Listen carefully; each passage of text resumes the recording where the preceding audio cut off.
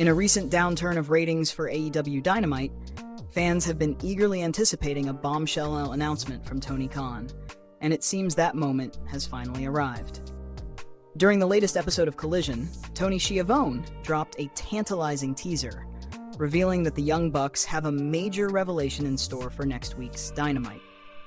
The announcement, set to be delivered by Matthew and Nicholas Jackson, promises to unveil never-before-seen backstage footage from All In London. This event holds particular significance as it was the scene of a heated altercation between CM Punk and Jack Perry, resulting in Punk's controversial departure from AEW and Perry's subsequent move to NJPW. Rumors have long circulated about the existence of video evidence capturing the confrontation between Punk and Perry.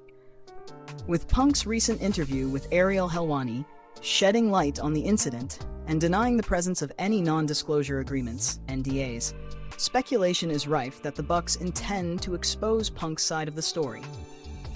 The tension between Punk and the Bucks, coupled with the absence of NDAs surrounding the Perry incident, suggests that AEW may be poised to deliver a shocking blow to Punk's credibility.